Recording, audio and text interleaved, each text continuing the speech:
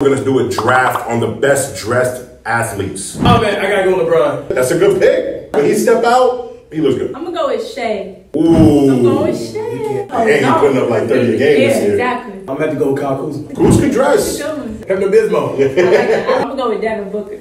Oh, and his cars. Cars are crazy. Cold. When I step out at night, like that, like to have flavor. So I'm about to go with Russ. I like the way he put the coats together when he step out. Cause he wear a lot of street clothes. I'm gonna go with Anthony Davis. The ice, he kind of carries, you know. Jason Tatum. Yeah, he's King Cozy. We talking about drip. I'm gonna go with Ja. Yeah, he's still super young, very focused on basketball. He'll get his like high fashion up very soon, I imagine. I would love to choose James Harden, but his fits me so atrocious. Oh my God, bro. Oh, hell no, man. I'm gonna go with Swaggy P. Whoa, the Swaggy B is nice. I'm going with Dennis Rodman.